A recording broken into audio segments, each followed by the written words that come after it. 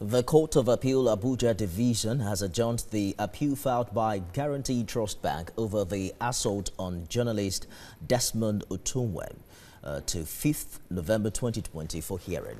Justice Stephen Ada, in a short ruling, adjourned the case on grounds that Guaranty Trust Bank did not serve its brief of argument on all parties involved in the matter. Celestina Area has details.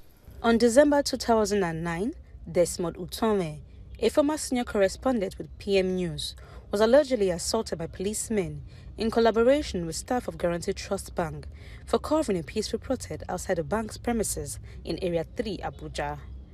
Mr. Otunwe had approached the Federal High Court on grounds that his fundamental human rights were violated. The Federal High Court on October 4, 2012, awarded Mr. Otunwe the sum of 100 million naira in special damages against the Nigerian police and Guaranty Trust Bank.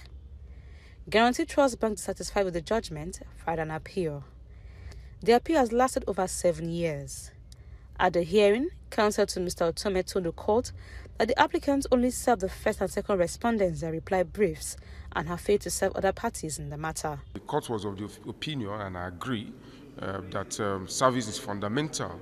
So before we proceed to the hearing of the appeal proper, that there is need to serve the police the appellant's brief of argument. Whether they come or not is a different thing, but we should give them, it will give them the opportunity to know what the case about them at the Court of Appeal is. That's the essence of the adjournment.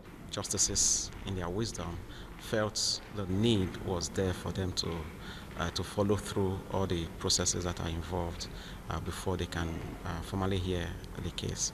So we are hoping that at the next adjourned dates, the case will be heard formally and judgment will be reserved. Justice Stephen Ada adjourned the matter to 5th November 2020 for further hearing. Celestina Area, TVC News, Abuja.